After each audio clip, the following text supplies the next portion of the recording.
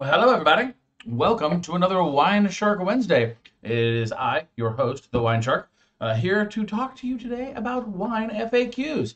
I hope everybody's doing well out there. We are just getting started in our little bit of winter here. It's just around the corner, and I got to say, while fall is my favorite season, I'm not really sure where it's even gone. I don't know how that happens in 2020 with being on lockdown and not really doing anything socially and a lot of other stuff, but it has certainly seemed to just pass by, but such is the ticking clock. But anyway, things have been really kind of moving along here, though, Wine Shark, which is good. We want to say thank you to all of the folks that joined us for the show at Reunion Tower. It was an excellent live show with Two Penny Beer. We had a lot of fun. We had a great interaction just between Two Penny and I. We had a lot of fun doing the show for y'all. We appreciate all of your questions and participation. We hope you guys had a great time too. So we'll be doing another show. I don't know if it's a we in this one. The next case I know I am doing a wine show on the 16th of January. So that is the next date. Tickets will be on sale soon, and I will promote them via the usual methods. I'll put some stuff out on Facebook. It'll be in the newsletter. It'll be on Instagram. It'll be on wineshark.com. So look for those things there on the calendar, etc. Hope you can join us if you are of a mind to, and one of our locals. So those of us who are not necessarily around. But anyway, we've got some upcoming stuff.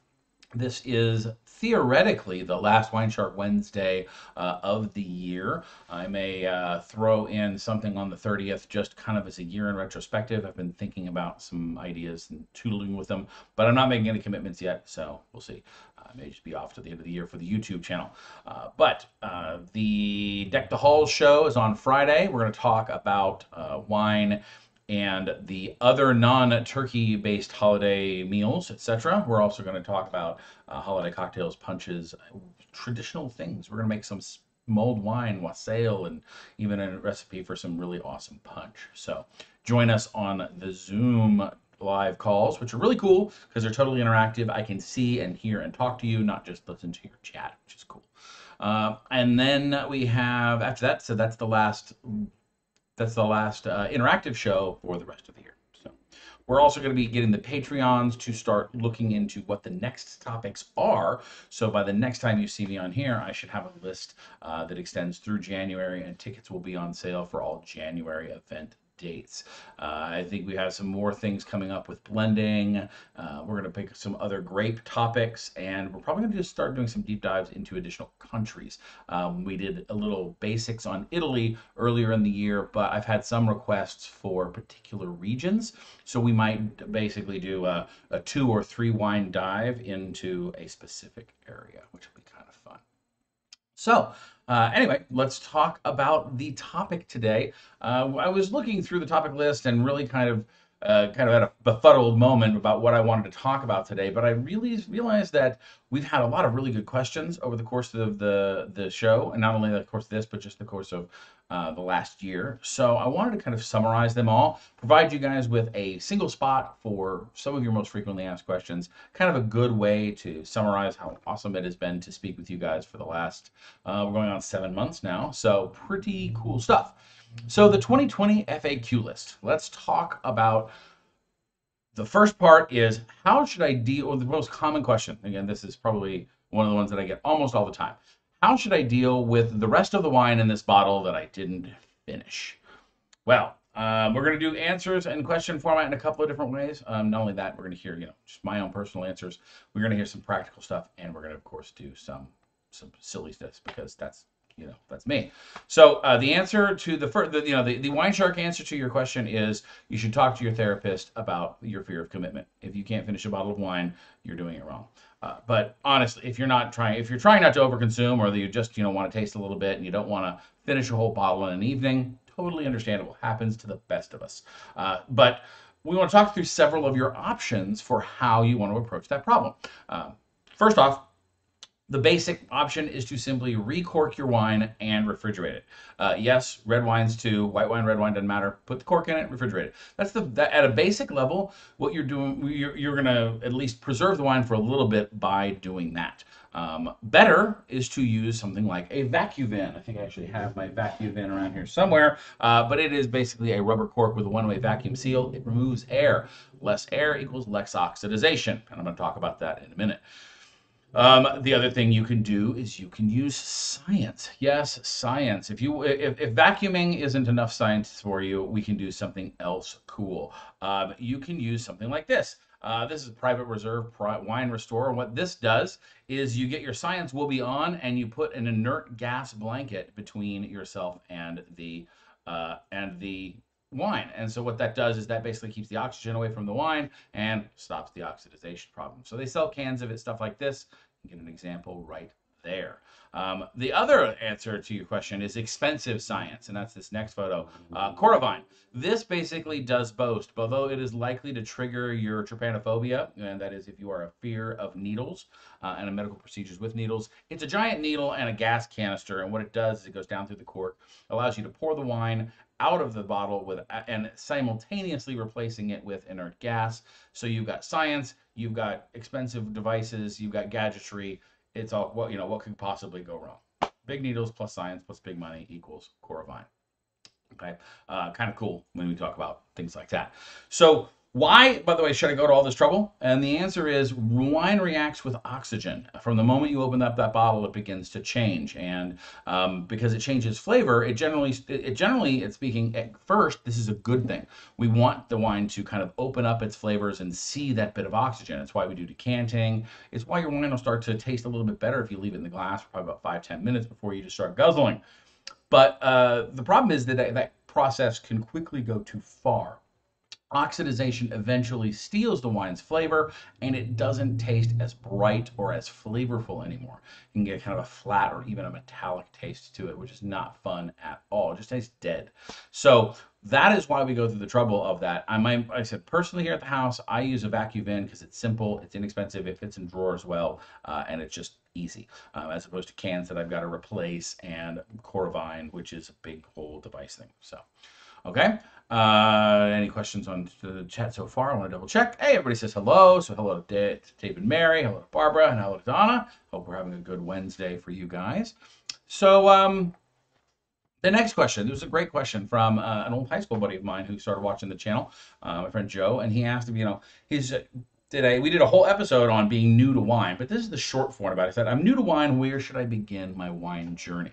And that's an excellent question because the wine world is big and kind of scary and kind of complicated if you would believe the traditional hype in media. One of my whole missions with WineShark ever since I started this back in, there's a blog back in 2004, has been to simplify, to break through that tradition barrier and to realize that, wine is a grocery, not a luxury, and it can be part of your everyday life. So the first things to look for when you're just trying out, like literally trying to pick a wine to try, my gut says the very first thing you should ask is to ask about wines that match existing tastes or flavors you already like. All right, that's probably the most simplified advice I can say. So, if you already like, say, things that taste like cherries, or if you like things that, and most of this is going to apply to fruit type flavors, or, I like grapefruit, or I like this, I like that, I like lemons and limes. A lot of those flavors are going to appear in wines, and that's probably a decent way to start if you don't know anything else other than the flavors you like. But I really think that the next best step is to really just ask about starting on light side of wines, whether they're white wines or red wines. Ask for something that's lighter. Lighter wines tend to be easier to approach for new wine drinkers. They tend to have less overall palate impact. They're not so heavy, not so weighty, and they are a great stepping stone into other grapes now, or other wines rather. So specifically in the previous show, I talked about our gateway whites, like say Riesling, things like. On the red side, we talk about Gamay or Pinot Noir. These are lighter style reds and lighter style whites that are really a great entry, at least when we get away from some of these super sweet wines that tend to be part of either youthful interactions with wine or first interactions with wine. So If you're going to go shopping for wine, I always want you to remember three things. And that is knowing what you already like. If you can walk into a good wine store and tell them, I like Pinot Noir, I like Cabernet Sauvignon, I like Riesling, I like, Amontillado Sherry, whatever it happens to be. If you know that, that's important because that way you have a baseline that the wine people can work from. Second thing I want you to do is whether you want more of the same or whether you're trying to branch out. Tell the person who's trying to help you out whether you're trying to stick to I like Pinot Noir, but I want a new Pinot Noir, or whether I like Pinot Noir, but I kind of want to branch out into a different style, a different grape, or I like Pinot Noirs from France, I want to try other Pinot Noirs from different countries. Okay, so knowing whether you want to stay in the same lane or whether you want to branch out, and then last and most importantly, your budget. You want to be able to say with confidence, hey, I want to spend about 20 bucks, because that answer for a Pinot Noir is going to change depending on how much it is that you want to spend. So those three questions are great things to be armed with when you're headed in to buy wine, and even if you're a brand new to wine drinker. But my probably most critical advice, not the simplest, but probably the one that I think that'll get you the furthest, is attend a wine tasting course. Seriously, give me your attention for an hour, and I will not only introduce you to the topic and how to approach wine, but we'll demonstrate and you'll learn together. The best way, in my opinion, to teach people about wine is by doing.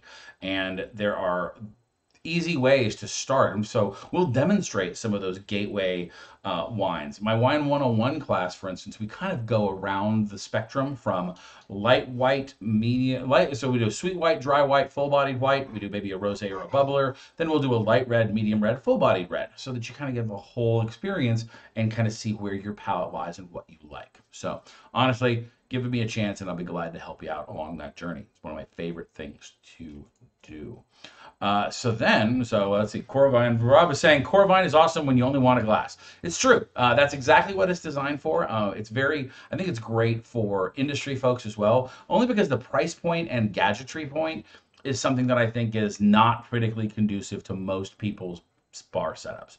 I mean, an electric, wine opener as it stands is already kind of a big step for folks, and I don't want one more device that I can't fit in a drawer that I have to find counter space or closet space or, cabinet space for. So, the other part is, it's expensive and it runs out of gas. So, what are you going to do when you've had all those single glasses, Rob? When you're there alone in the dark with no way to open that bottle? Ask yourself. Anyway, moving right along. The next question is there? I got this one just the other day from my buddy Scott. Is there a great or good generic shape for wine glass for everyday use? Scott's a beer drinker and approach this where beer also has a lot of different shapes for glasses, just like wine does. Each one kind of for different styles. And he was asking whether there was a good middle ground, common ground from a wine perspective. And I thought this is a great question. I did a topic, and you guys can go back. I'll link it in the doobly-doo below, as Matt would say. And I talked a whole thing about glassware and their purposes. And in that segment, I actually talk about my day use glasses. But here are some good reminders for that. Number one, remember the key quality factors for glassware. That is, number one, make it practical. A glass that you won't clean is a glass that you won't use. So if it's machine washable, because that means you'll use it more often, then I highly encourage you to get a format that is dishwasher friendly. Okay, if you don't clean it, you tend not to want to use it because it becomes a pain in your ass, and therefore you'll avoid using it. The other thing you want is the thinness of glass. The thinner the glass, the more consistent and better the taste experience becomes. This, by the way, is the advantage of most crystal glassware. But modern glass crystal hybrids or titanium crystal, like my Schatzfiesel glasses that I use, are an excellent choice for thinness and durability and machine safe washing. Although I do not wash mine in the machine simply because they are thin and I've broken them. I do hand wash them, but that's me. This is something that I do all the time, so it's part of my routine. If you don't like hand washing glassware, whether it's intimidating or just not worth your time, then I would recommend something that's a little thicker and something that fits in your dishwasher. Size-wise, shape-wise, a decently large glass can accommodate most wines with not doing any harm, save for maybe bubbly wines. Okay, so this is the glass, the glass style that I use um, for my Schatzwiesel glasses that you'll see me use here on the show all the time. Now, a word about this glass. So this is the kind of a Cabernet style or Pinot Noir style glass. It's tall, a lot of air capture, so you catch aromas. It's thin, it's durable. You know, it's got titanium glass crystal, and as you'll see in these. But the thing I want you to be aware of is the size thing. This is an 18.5 ounce glass, and this is about a 3 ounce pour. So the size, you don't underestimate the size glass that you need. You're gonna look at some of these, you're gonna be like, my God, that's huge. I mean, 18.5 ounces is 2/3 of a bottle. You know, you're looking at that going, man, that's, you know, seems like an awful lot. Well, yeah, because a lot of that's going to be airspace. For a standard 4 to 6 ounce pour, depending on how thirsty you are, a large glass like this will give you the benefit of all that airspace, which traps aroma and helps you smell that delightful wine. So that's my advice on size: is get something that's a little bit larger than you expect to be drinking. Okay. So next question: if I don't have a wine cellar, how should I store my wine? The answer is, well, remember these following qualities about wine storage. You want dark, cool, or at least temperature consistent place away from vibration and odor. So light, temperature control, odor resistant, and vibration resistant. So dark, why does that matter? Light damages wine, especially UV and sunlight. They can damage a wine in a little time as a few hours. So we absolutely want to keep our wine out of the sun, and darkness in general is just better. Now, by the way, when we're talking about storage here, I'm talking about non-collector level storage. For instance, if you're a collector, you're obviously going to get a wine cellar. If you're going to lay things down for long periods of time, let's say 5 years or more, you're going to want to invest in a cellar or a place to store your wine professionally, not just throw it in your closet. Okay, that do the wine that you're trying to age justice. But if you're just you're just a daily wine drinker and you want to have things on hand, but you're not necessarily trying to keep it for a generation, well, the answer here is, a cool, dark place is going to be awesome. Now, cool, when I say that, temperature consistency is likely more important than specific temperature.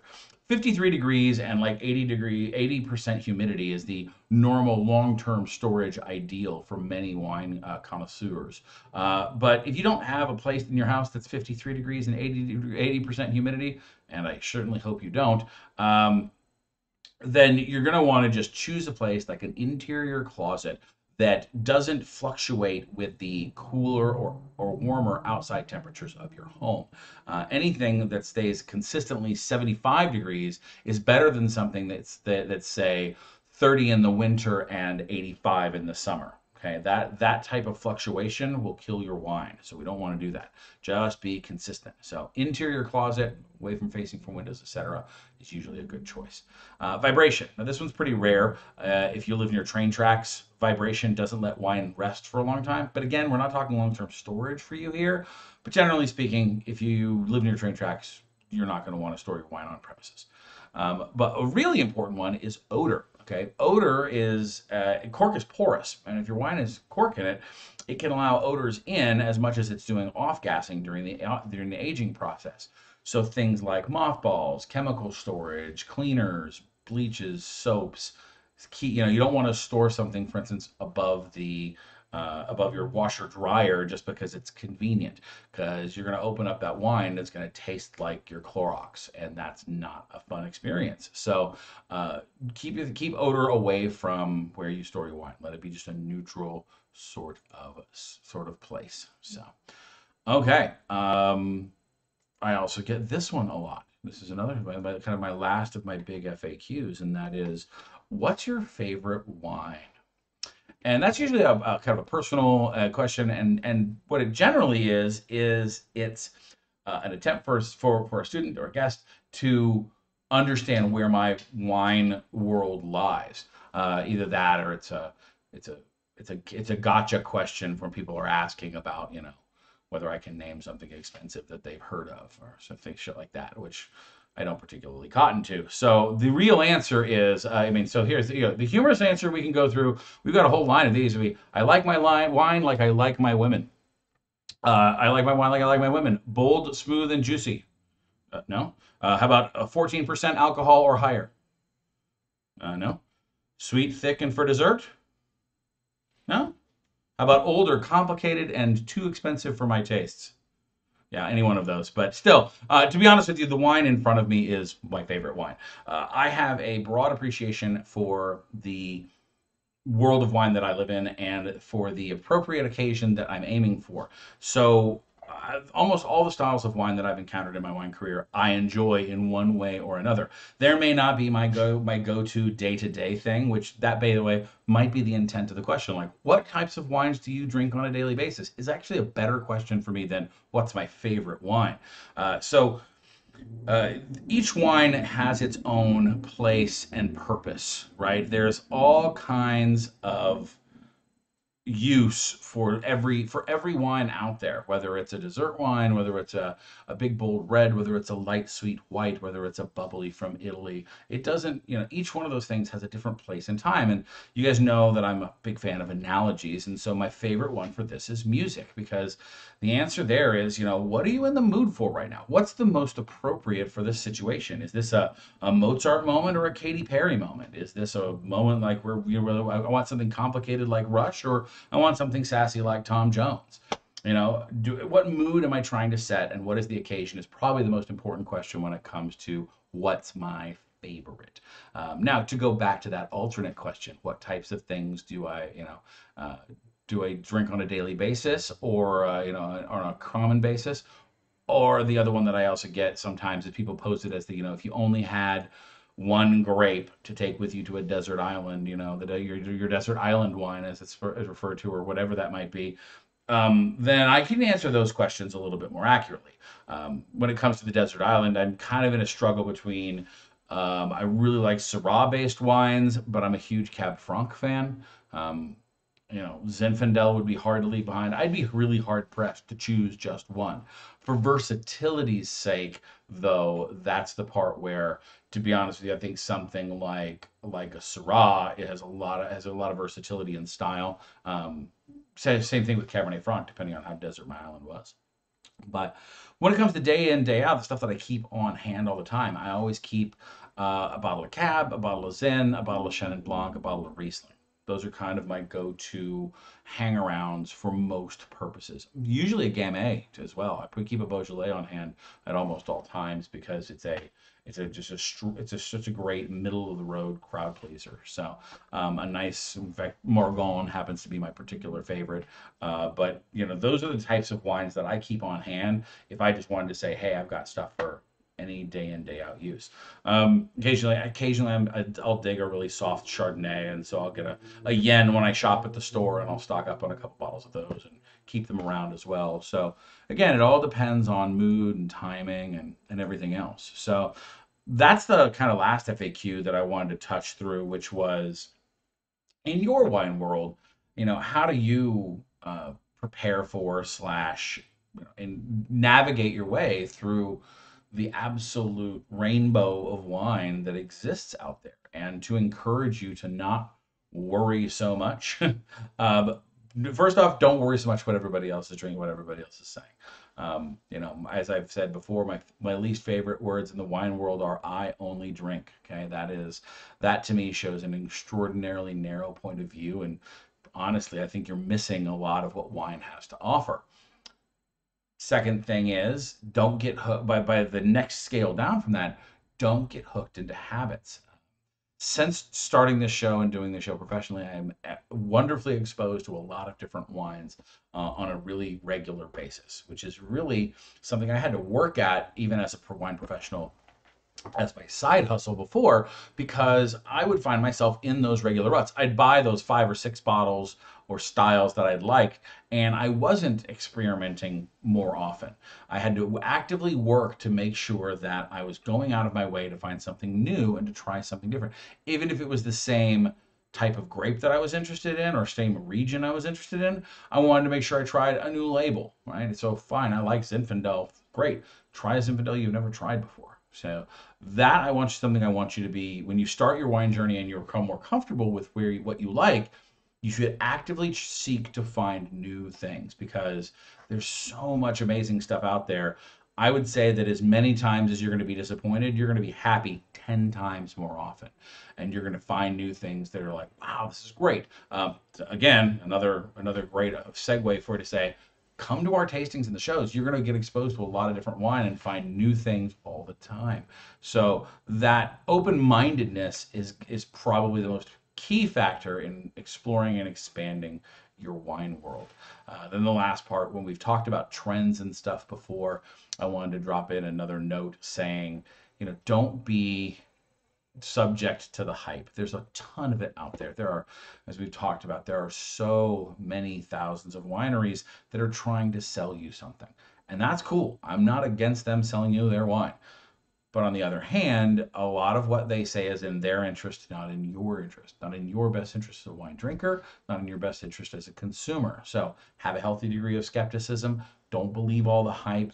Don't get caught behind the latest wine trend and whatever. And, especially because when those things start to happen, I almost guarantee you're overpaying for your wines.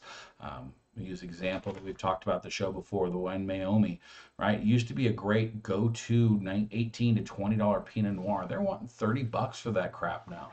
And by the way, when I say crap, I mean they got bought by somebody else. They're doing a slightly different process. They don't have the original winemakers at the helm. It's not as the same wine. And therefore, is it worth that extra $10 a bottle just because people found out about it? I mean, not to be hipster and be like, I liked it before it was cool, but the reality was it was a grocery store wine that isn't needing to be elevated at that extra level. It's not a special player at the $30 table. It's just an overpriced version of that. So don't be that guy. Don't follow those things. So anyway, questions in the chat. Anybody here? Okay, I'm going to go back over the chat now that I can see you guys. Rob said that he sobs quietly, which is nice. So, and yes, Rob had the literal same example as I did. My favorite wine is the one in front of me. So that is good. David Mary said, we are loving the Advent calendar. Oh, well, excellent. Thank you for the shout out for David Mary. For those that may not know, I have a WineShark Advent calendar that I published, which is basically just a list of different styles of wine. It was inspired by Wine Folly, who I'm a huge fan of. They're doing a whole wine journey thing that's much more detailed than what I've got. But what I did is basically just pick 24 awesome wines that are at different styles and different regions that really kind of give you a nice open up your eyes snapshot into wine. So thank you. I hope that's thank you for the shout out for you guys, and hope you guys are enjoying it. Barbara says that trying a new vineyard from Carneros. Oh, nice. From the Little Sheeps, the Little Bababas.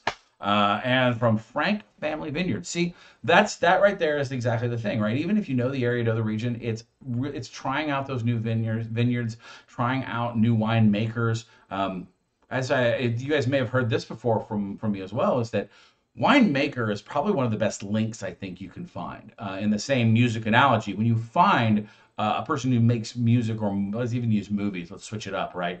If you like Steven Spielberg's movies, you're probably gonna like pretty much most of the stuff he does. Not all the time, but most. And I think winemakers are very similar because they are artists and decision makers. They have a lot of control over their product. If you find a winemaker who you really admire, you can go seek out their wines. And by trying new things, adjacencies, that's how you'll discover those new winemakers. That's how you get that opportunity. So bravo for Barbara on checking out new Carneros Chardonnays. I mean, there's just a great bunch of them out there. So, awesome. Good stuff. David Mary also said, David's been researching and planning different menus from our usual fare to go with the Advent calendar wines. Oh, that's really cool. So that's an opportunity as well when you find a wine that is new to you, or, you're getting exposed to for the first time. Great opportunity to go do a little internet searching, find out what flavors you're expecting, and some planning. And since I know in your house, I know David does the cooking. So if David is in charge of the chef's helm, then I think he's going to provide excellent advice on both wine and food pairing. So that is a definite dinner choice, I think, for that. So yeah, so that's kind of just our FAQ, and while some of these questions are going to keep getting asked and probably keep getting covered here, I don't think we can really do them do them overdone. We can't do them too many times because as new people come to me all the time, there's a reason that these are frequently asked questions. That even experienced wine drinkers will sometimes come and ask the exact same thing. So don't hesitate to ask. There are stupid questions, but these aren't those.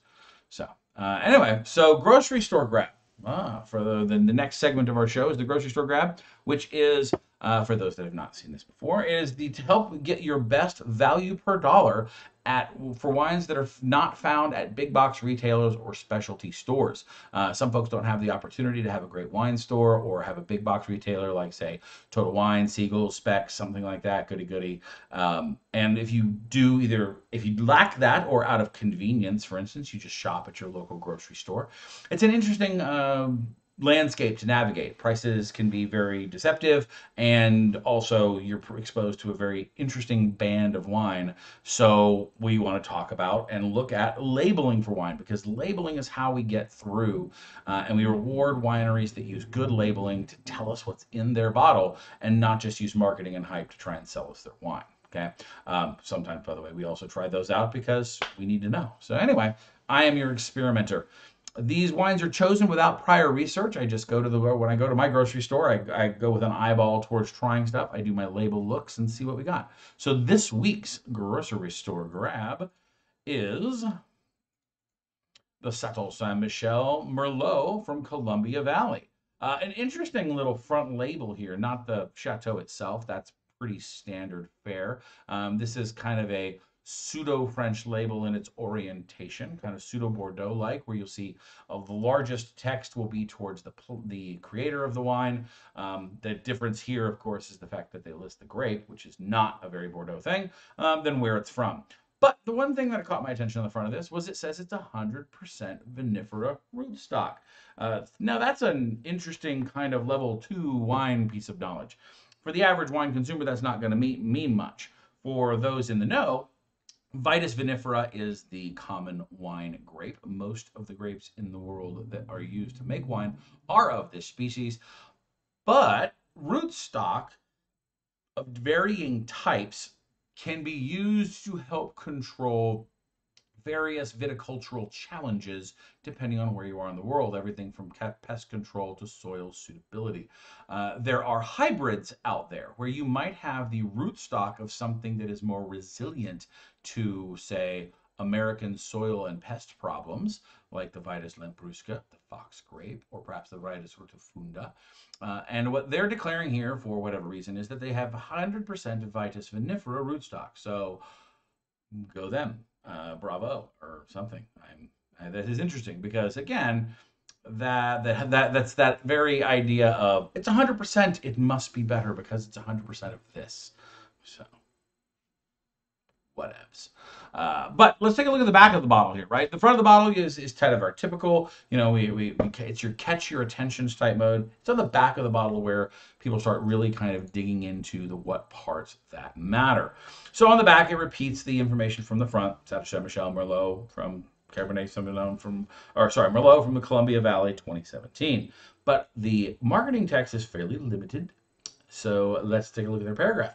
Our Merlot is sourced from world-class vineyards of Columbia Valley with New World fruit intensity in elegant Old World style. Classic barrel aging and winemaking techniques reveal bold yet supple flavors and flavors and aromas of dark red fruits and spice. So kind of limited on their flavor words here. What we're looking for is what's in the bottle. Well, okay, we've got that. It's Merlot. That's good. Where are the grapes grown? Columbia Valley. This is good. The more specific, of course, the better. But Columbia Valley, good spot. We know where that is in the world. And we should be able to relate, if we know anything about this, what that should taste like. So what does the wine taste like is the other part we're looking for. Flavor words and specific flavor words are to be commended. And even better, if you really want to go above and beyond, specific pairings of food would be great as well, as opposed to generic ones. Now, as we've gone through the journey here, I'm probably going to remove that for 2021 and just use it as an asterisk of a star, that they get a plus if so, because very few wine labels these days are actually giving food pairing suggestions. And I think that's because they're afraid of giving either A, something too broad, or B, they are worried that if you don't like that thing or you don't try it with that thing, you might be turned away because it's too specific. So sadly, but truly, we're not going to see a lot of wine and food pairing stuff on wine labels. Plus, apparently, there's a dearth of ink in the world. They always seem to want to be the most brief. For instance, why would you repeat the exact same things on the back, like Chateau Saint Michelle, Merlot, Columbia Valley 2017, when it's on the front? Or at least, why would you put it in such a large text? I mean, 1/3 of the back label from here up is all that same information. So, yeah. Anyway, this is aromas of dark red fruits and spice. Well, that's almost there. Boy, howdy. I mean, dark red fruits? Cool. What does that bring to mind in our brain? I'm thinking about things like cranberries. I'm thinking about pomegranate. I'm thinking about even black raspberry, maybe. So those are, red plum. Those are examples of dark red fruits that come to mind. But is that exactly what I'm going to find in the glass? Now, as a sommelier, knowing it's Merlot and going, no. And in fact, why you're having red fruits in your Merlot is also less than normal. Normally, we aim at blue and black fruits when we talk about Merlot, but okay, let's give them the benefit of the doubt. Spice. Oh, really? What kind of spice? Oh, marjoram, mace, pepper. What am I looking for here? What kind of spice is spice? This is an example where this name is all over the place. Chateau Saint Michelle is a very credible winery. I really enjoy their products. Do not take any of what I'm saying as I don't like what they do. However, I want to give them a little piece of advice and then of my who cares self and say, hey, you could do a lot better on the wine labeling here. You could tell people a little bit more about your wine, and I think you'd probably sell more wine for those that are bothering to read. Because right now, you're basically standing on your name to sell your wine.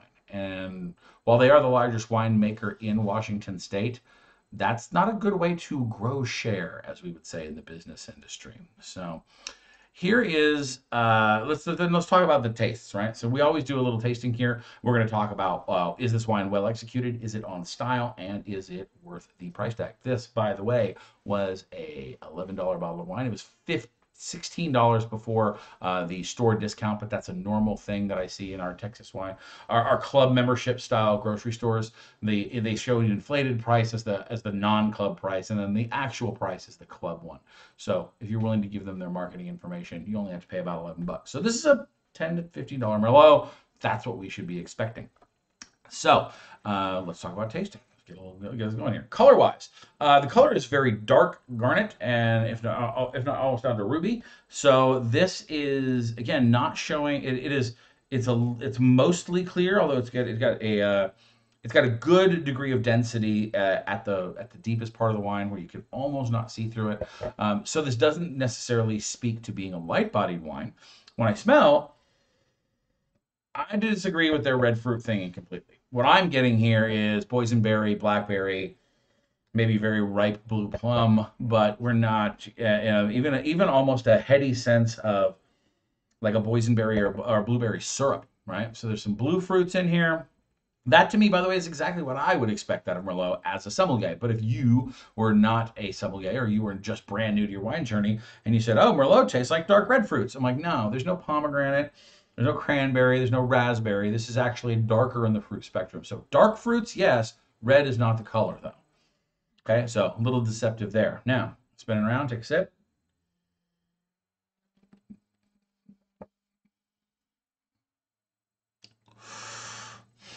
Okay. On palate, it lightens up from its nose a little bit.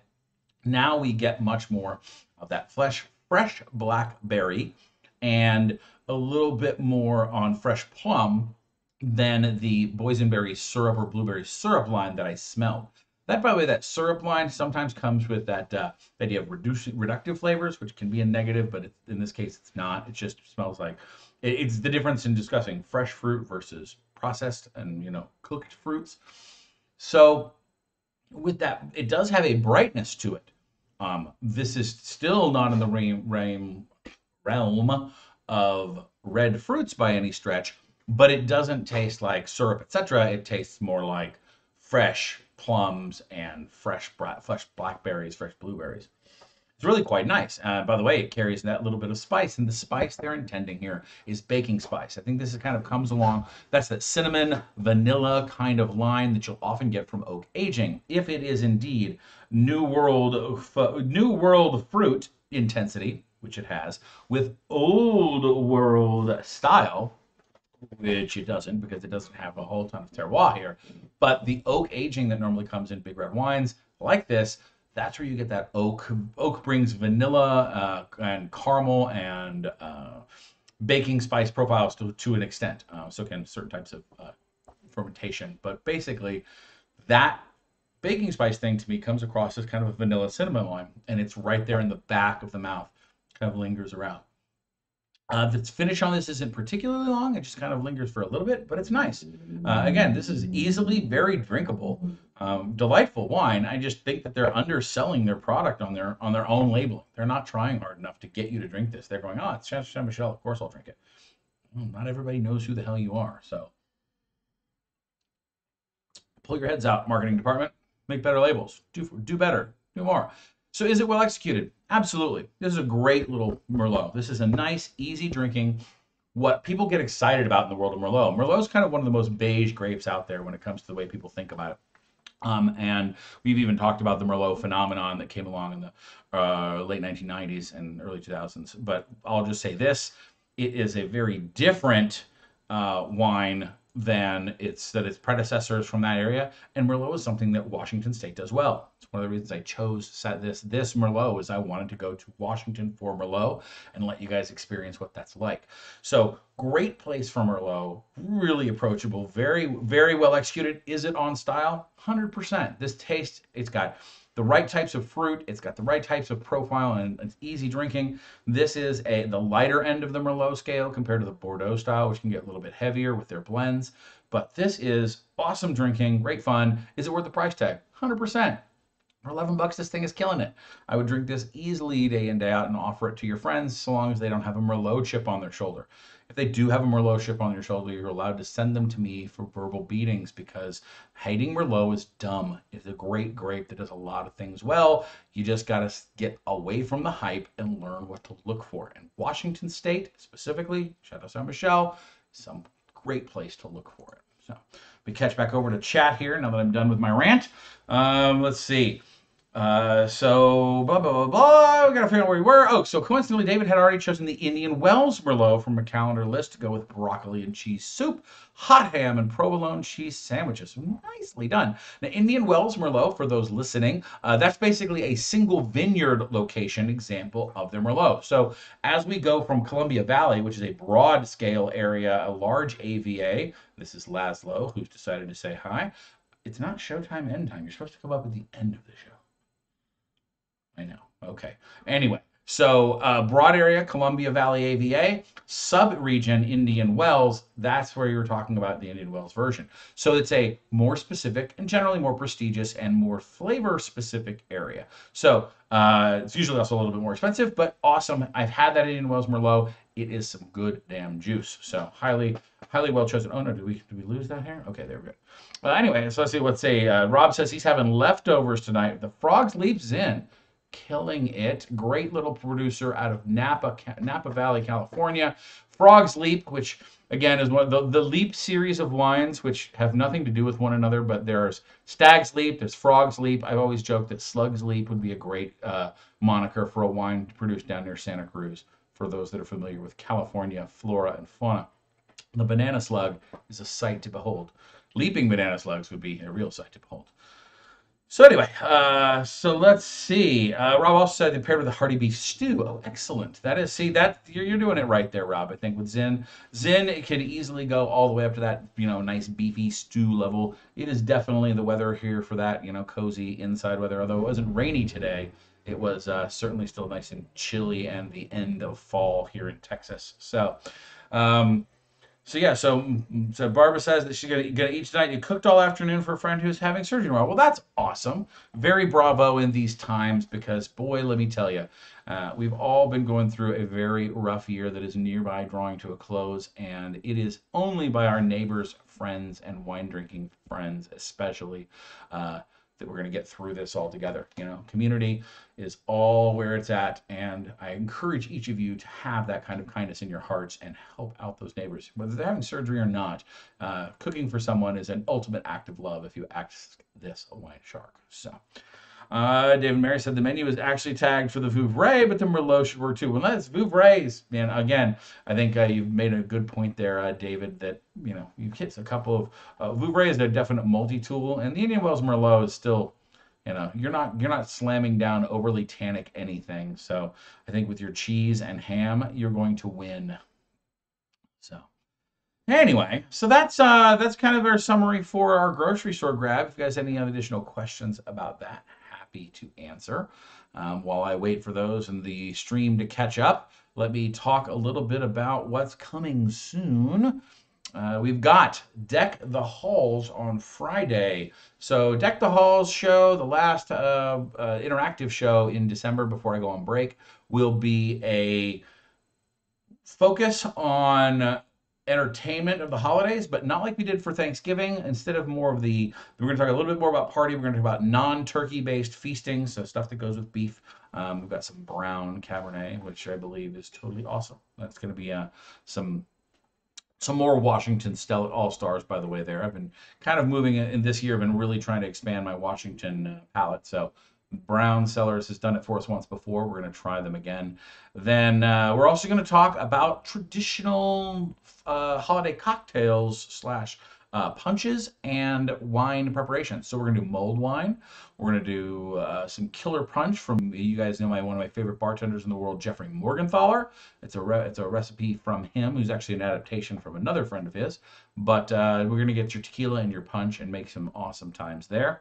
So Deck the Hall should be a lot of fun, very relaxed. It's going to be a great time. I hope you guys can join us on Friday at 7 to about 8:30. So 7 to 8:30, 9 o'clock, depending on how wild we get. Then this is the final WineShark Wednesday show, as I said, although I may do a show on the 30th, which is more of a 2020 retrospective, a WineShark chit chat. I may even do some fun reading from some of my favorite wine books. Just some general thoughts. I've been kind of coalescing in and about this project, how it's gone, and I wanted to say, thanks to everybody who's been so supportive and such. So there'll be it'll be interesting. We'll see. We'll see how well motivated I stay over the break, but I'm betting that I'm going to be dying for your attention by the 30th. So you know how it goes. Also, we're going to be doing a Patreon poll for upcoming topics. There are no current, after this Friday show, there are no current tickets on sale. I need to remedy that. I want to get you guys into the January schedule, get you guys a chance to get your wines and prepare in advance. So the Patreons that support us get the choice of voting on what order the wine topics come in. So I've got some ideas on there. I'll probably throw in 15, 16 different ideas and let you guys choose the order, which should get us set up for the next couple of months. So that's how these topics on Fridays come to you, whether it's the Wine and Cheese show comes every month, and then any other topics that we talk about, whether it's deep dive to locations, wine styles, whatever. We've still got a couple more episodes of the Will It Blend. We've got at least parts 2, 3, and 4, where we go over Bordeaux blends and their cousins from Napa. Then we're going to go to the new style red blends from California and kind of what I would call the new grocery store style that's being approached. And we absolutely cannot skip anything in regarding the rest of the blending world. So I'm going to probably kind of pick up some of the also rans from around the world, because we're going to definitely dive into Italy, right? And so we're going to do the Italian Sangiovese blends at a minimum. They don't have any imitators that I know of, so that might just be a mixed blending show from 2 or 3 different areas. So we'll see. Looking forward to all those topics still. Love to hear your feedback on those. And of course, launching the new products that I've been bragging about and have been still in development, because I cannot seem to get a happy result with some of the stuff I'm doing. But that includes wine lists that are summary wine lists for all of the wines we've been tasting, with all the tasting notes consolidated. And then a more regular recipe push for some of our foodies that are out there on Patreon as well. That's something I want to do as well. So we're going to prime rib for Christmas. Going to love that. Absolutely a great opportunity. See, prime rib, Christmas time. We're going to talk about those wines on Deck the Halls. Perfect timing, I say. That, and also when I was shopping for for the show at the Tower the other day, they had a rack of lamb all dressed up like you'd see in a old Tom and Jerry cartoon. You know, they actually put the little puff white things on the end. You know, puff white uh, little paper doodads on the top of the French cut rack of lamb, which is, well, pretty darn cool if you ask me, because that's fancy when you stick stuff on the end of the bones of your fallen foe. Yes. Anyway, all right. Well, any other questions for everybody? I'm going to give you guys a few minutes to catch up. I know that the stream is ahead of you. I'm definitely going to pour myself another glass of this Chateau Saint Michel because I'm having cheese and leftover cheese and wine for dinner because I'm an adult and I can do that. And I know that none of you will disapprove. Nobody ain't looking at me going, that boy needs to eat more. No, we got this just fine. Especially because the dogs, I think that's why Laszlo is highly interested, because there's the remainder of some cheese scraps that he has not been privy to sitting beside me at the desk. So go figure, my dog. The other ones also give me eyeballs. So, anyway, all right. Well, if no further questions, guys, I'm going to bid you all adieu. I hope to see you guys on Friday, January 16th at the Tower, and maybe just look for an announcement on Facebook or lead in on the channel, and we will see about maybe seeing you on the 30th right before we close out 2020, because we all know that this has been a long, hard one. We'll be ready to put it behind us. And while I don't believe that the calendar changes as much as we think it might, I just know this. It's going to be a better year for the rest of us. We're going to be out of this pandemic together. We're going to have a great time. We're going to learn a lot about more wines. This wine journey has just begun, and it is thanks to you that I have the opportunity. So, if you guys hit the comments after the show, once we get the thing posted up, what is your FAQ on wine? What's the thing that people ask you that either you have a good answer for, or maybe even not so much? Let me know in the comments on the video after the publish. If you like what we're doing, like and subscribe to the channel, share with a wine-loving friend. And if you really like what we're doing, support us over on Patreon. You get extra benefits, including all the access to the library of all paid shows, including written tasting and show notes. You get all kinds of discounts and cool things. So, and exclusive, and you also get first access to tickets that are special, things like the tours. So, if you like what we're doing, check us out over there. And until next time, I have been your wine shark. Cheers. Hey, wait a minute, it's Joe. Well, see, you missed the first part of the show where we even gave you credit for asking one of the FAQs, Joe. But now you get to be featured in the I haven't shut off the live stream part of the show yet. So bravo, I miss you. I hope you're doing well up there down in Tennessee, not in Nashville. So, all right, guys, take care.